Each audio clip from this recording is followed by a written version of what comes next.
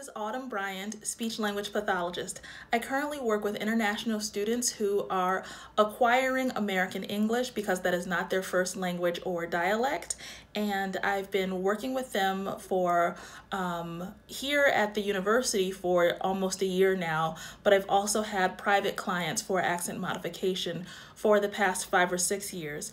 And recently I started using the grandfather passage in a more systematic way. So we all know that the grandfather passage is a staple in terms of listening for someone's pronunciation and voice, but I've added more details to it to also assess for prosody. So I want to take you through what I do. First, I have the client read the grandfather passage in its standard form, and then I use this new set of forms that I've come up with to analyze their speech. So the first form has the grandfather passage written in IPA, so let's take a look at that. So here's the standard form that they read.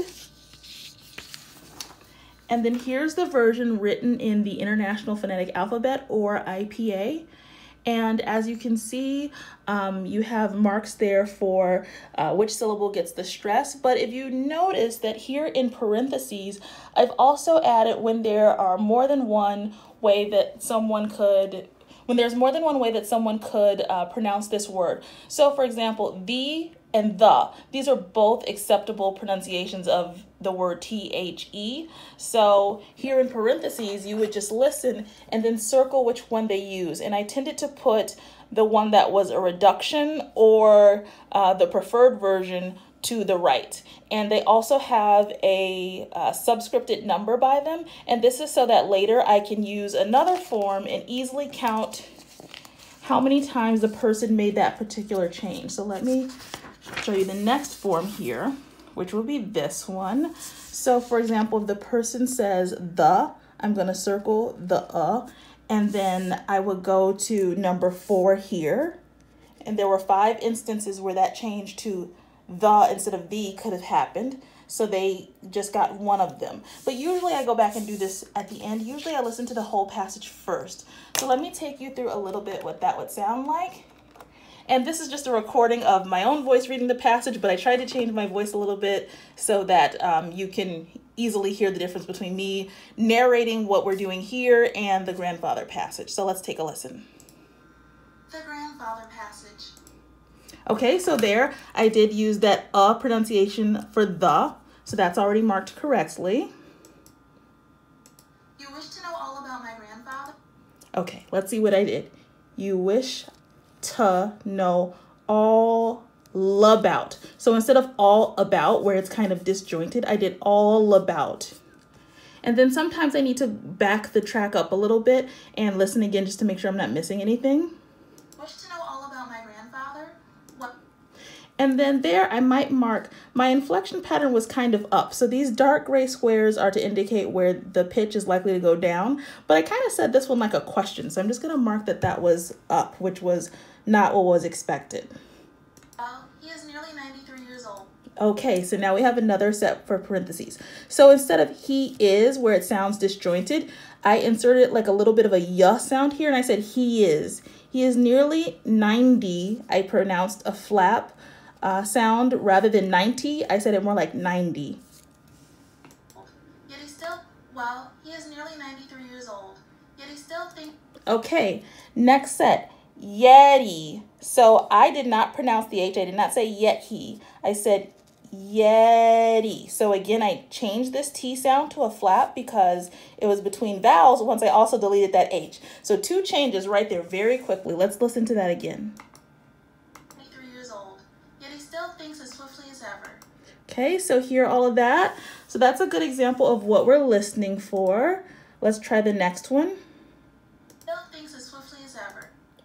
Now we're thinks and as connected. Let's see. Yet he still thinks as swiftly as ever. I think so. I'm not sure about that ah though. I'm not sure that was a clear ah sound or if it was more like a schwa. Let's go back and listen. Nearly 93 years old. Yet he still thinks as swiftly as. Yeah, I could not hear a full ah there. So I'm going to cross that one out. And then let's see about that change between as and swiftly. Did I connect those 2 words? Yet he still thinks as swiftly as ever. Yeah, I would say so. And then let's try just One more sentence after this one. Still thinks as swiftly as ever. There's another y sound inserted. He dresses himself in... Okay, so I have the H here because it was at the beginning of a sentence or phrase, but I dropped this one. He dresses himself. There was no H there either. As swiftly as ever. He dresses himself in an ancient... Innen. So you kind of get another N sound on the off glide of this one. So it wasn't in-N, it was innen. Black frock coat. Usually in an ancient black frock coat. An ancient black frock. He dresses himself in an ancient black... Now here in English, there are a couple of different acceptable pronunciations for ancient. Mine, I think, sounded more like the k and sh together, ancient. So that's the one I'm circling there, but that won't really factor into anything. It's just something to note. Frock coat. Usually marks himself in an ancient black frock coat. Now, did you hear frock coat? I did not release this K because another K was coming right afterward. So they were together, frock coat, rather than frock coat. Usually minus several buttons. Okay, and there was a glottal T, so I didn't say buttons or buttons, I said buttons. All right, and I think that gives you a good picture of what we're looking for here, so I won't do the whole passage. Let's come over here now to this other form, and we can see here that I've already marked that first the in spot 4. The next one was, this was number 5, and I did that one, so we're gonna mark that one. Then we had number 2. Number 2, I did that. Then we had number 3. Got one of those. Number 7. Let's see. Another number 7. 2 of those in a row. Number 9. Number 2, 1, 3. So 1, 2, 3. Number 9, 2. That one doesn't have a mark. 1. Okay. And then what was this one? 8. So we had 9, 2, 1, and 8. So as we can see from this sampling, I am using a number of markers of the fluency patterns of English. I'm linking consonants together when they are occurring back to back and it's the same consonant or a very similar consonant.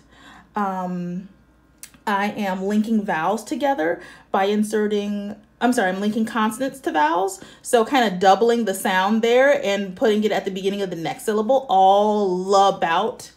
I'm linking vowels together by inserting a y or a w, he is. I also use the schwa pronunciation for the. We don't have it noted for t instead of to yet, but I think that's just because we hadn't gotten there in the recording. I'm pretty sure I do that too. I use the flap T pronunciation for 90. I use the glottal T pronunciation in buttons. And I do sometimes omit this H sound at the beginning of pronouns like himself, dresses himself instead of dresses himself. But then most of my stress patterns sounded like typical American English speech. I kind of went up at the end of a statement though. So we might mark this one here where at the top, we marked if we did hear something. Now we're marking if we didn't hear something. So there was one instance where we didn't hear what we expected for sentence level stress. But for word level stress, that was pretty much what we expected. An example of something unexpected might be like my grandfather. If I stress the second syllable there, my grandfather. But I put my stress on the first syllable in grandfather, just like we expected. So there was nothing that we will mark here as tallying unexpected or non-standard kind of pronunciation or stress pattern, I should say, for this. And then once we have this, we could also look at how I'm pronouncing sounds. So one change that we did note was that on as, let's see, come down here. We have the consonants at the top, as well as how many opportunities for each sound there was in the passage. And then we have an example of what that sound is, like a word that has the sound and it's underlined there.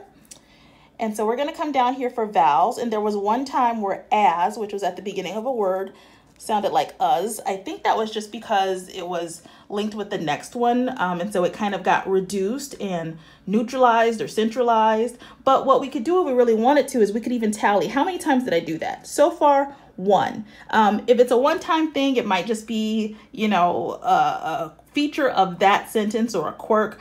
But if we notice that every time I was supposed to say, I did it, and we have several tally marks, then that might be worth noting. And then what I would do is I would come up here to the report version, and I would probably just copy and paste here. So we were looking for a, but I did a. Whoops. So I'm gonna copy that. And then in the a spot, I would just paste it in there. And then by the end, especially if you're analyzing the speech of a non-native speaker, you'll have this all filled out. And then this is in the report template. So I would change this to the person's name that submitted it. We're gonna call this AB. Oops. Submitted a speech sample on, we'll enter the date, and it was analyzed by, this is where you'll put your name, the speech pathologist. The rest of that is pretty much the same. We're just changing the spots with the X's. And then we will make some comments on the pronunciation. AB's pronunciation was very clear and intelligible to this native speaker of American English. She made changes to consonant sounds, including whatever changes we heard. And AB made changes to vowel sounds, including for a. And we might note on what were the most notable changes, because just because I changed something doesn't necessarily mean it wasn't clear. There are a lot of sounds that American speakers might change, but we understand them pretty well. But there are others that are pretty hard for us to figure out in some non-native speaker speech. So I like to prioritize what's making the biggest impact. And then I have a section here that describes the fluency changes that we were tallying just before. And then I would note AB exhibited most of the features of American English that were described above, including this one and that one. Maybe these other ones were not consistently observed, like reducing to ta. We didn't get to that one, so we didn't hear that one. And the stress patterns were fairly American-like, but there was one instance where it was different. And so fluency could be enhanced by making the changes noted here. Thank you for allowing me to listen, and then sign with the date. So this is a full packet. You get a printout of the grandfather passage, which this is online anywhere. You don't need the packet for this, but there are different versions. So this version that I have with it corresponds to the version that's here in IPA. And then you get the fluency chart, so you can mark that off. This one where you can see how many of each target phoneme was there for each one. And then you get the report template, and it also comes with instructions and a cover page. The cover page is pretty cute.